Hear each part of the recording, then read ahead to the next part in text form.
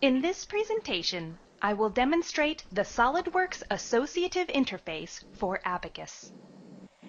Before I begin the demonstration, however, I would like to introduce you to SIMULIA, the Dassault Systems brand that focuses on realistic simulation. While simulation is an important and useful process, in many companies it has been somewhat peripheral and performed by a small team of experts that may be disconnected from the main product development process. Our vision is to change this so that simulation becomes an integral business practice focused on producing better designs more quickly and more cost-effectively. Today, we are the technology leader in structural simulation.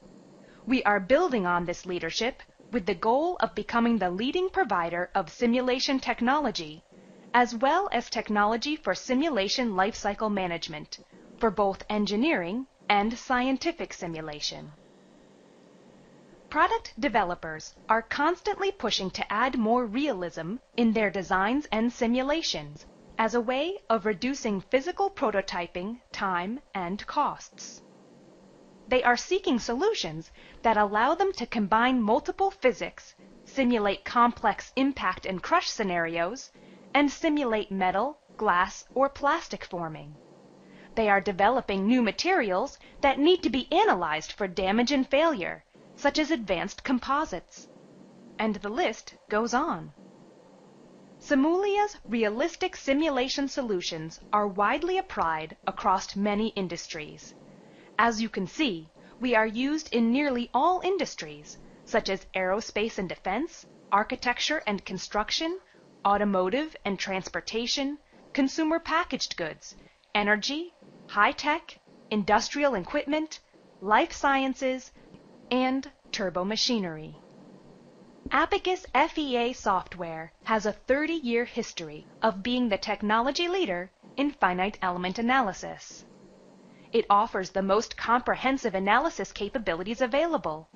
It provides both linear and nonlinear analysis of components, assemblies, and mechanisms. Complex contact between multiple components is easily modeled, and new features are available for simulating a range of fracture and failure criteria. The actual nonlinear behavior of materials, such as metals, plastics, rubbers, and composites, can be represented, including plasticity and failure. The high-performance solvers in Abaqus also facilitate realistic simulation by allowing the rapid solution of very complex models. Abaqus can utilize compute clusters. This large transmission model, from Dana, solves in just 4 hours using 128 cores, compared with over 3 days if only 4 cores are used. These solutions are highly complementary to SOLIDWORKS simulation software. Use SOLIDWORKS simulation for integrated design analysis and Abaqus FEA for specific challenging industrial applications. The SOLIDWORKS Associative Interface for Abaqus allows you to quickly export assemblies and subsequent design modifications from SOLIDWORKS into Abaqus CAE. In this demonstration of the associative interface, I will simulate the expansion of a cardiovascular stent into an artery. The stent is made of a material called nitinol. Nitinol is a complex superelastic material whose properties make it an attractive material for medical devices. Because it is a difficult material to process, simulation can be a particularly valuable and time-saving step in the design process. By taking advantage of symmetry, I can model a portion of the assembly in Abaqus, and the results will be the same as if the entire stent were analyzed.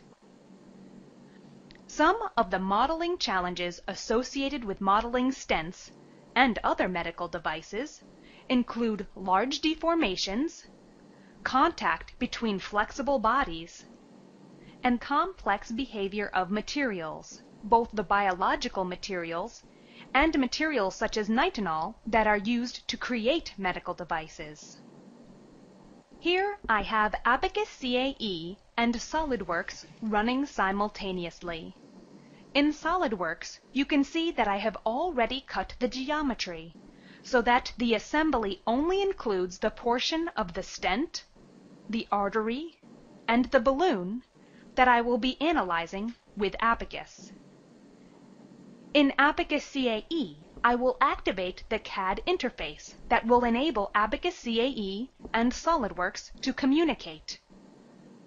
Now that the CAD connection is enabled, I will switch back to SolidWorks and export the stent assembly to Abaqus CAE.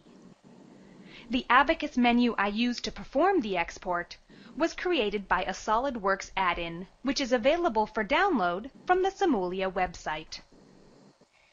After the export, the association between the stent assembly in Abaqus CAE and the stent assembly in SolidWorks will be maintained, so that design modifications can be made in SolidWorks and exported into Abaqus without losing analysis features associated with the assembly in Abaqus CAE.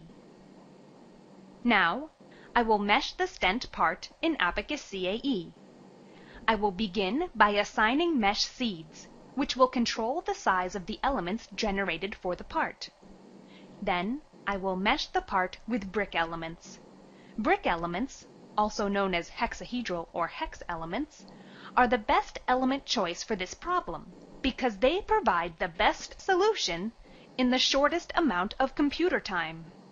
Generating brick element meshes can be challenging. However, the mesh generation technology included in Abaqus CAE can create high-quality brick meshes even on relatively complex geometries, such as this one, with little or no user intervention.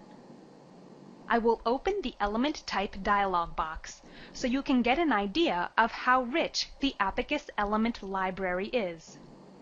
While the default element formulation is appropriate for many structural applications, element options can be modified when necessary to solve a wide variety of challenging problems.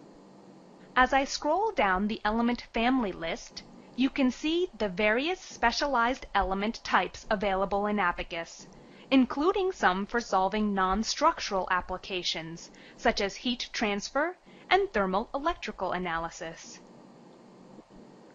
Next, I will associate the stent geometry with a predefined material for nitinol.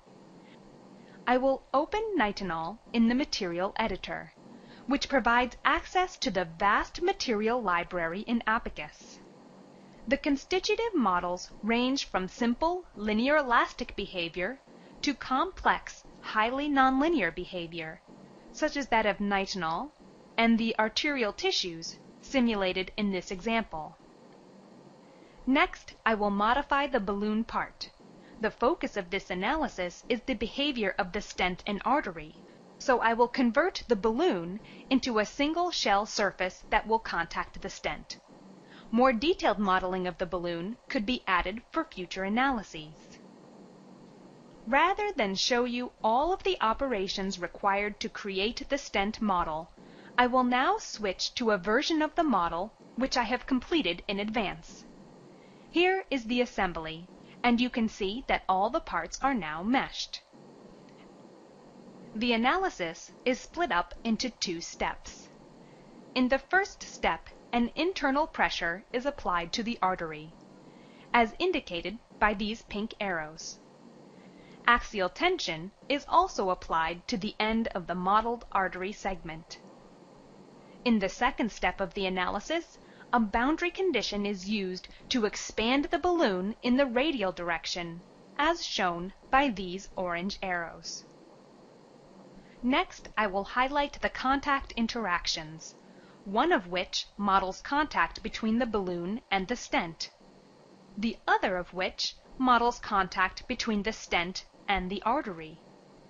Abaqus contains a powerful set of options for modeling contact effectively in a wide variety of applications. In this example, both contact interactions include friction. Now that you have seen the primary features of the model, Let's take a look at the results. I will modify some display settings so we can visualize the entire stent, not just the portion modeled.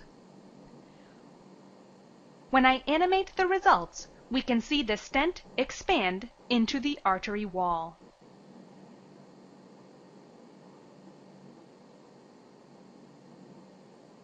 Next, we will take a look at the stresses in the stent. I will remove the artery from the display and deactivate translucency so that we can clearly see the stress contours on the stent. I will zoom in on this connection region, which is an area of high stress when the stent is expanded. A proposed design change for this stent, which we will investigate, is to widen this connection. So that we can return to this contour plot later, I will continue working with a new Abaqus CAE viewport.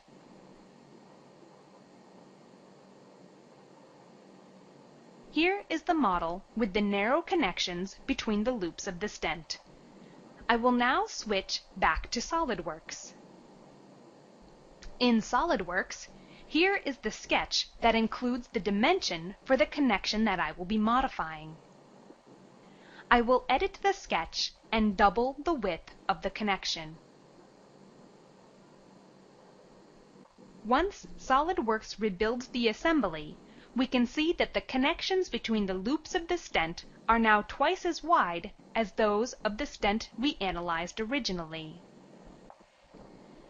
Now, I will re-export the assembly into Abaqus. The Associative import functionality will update the assembly in Abaqus CAE with the new stent geometry. All the analysis features I defined on the stent are maintained after the design modification. I ran this analysis in advance so we can examine the results of the design modification. As before, I will remove the artery from the display and contour stresses on the stent.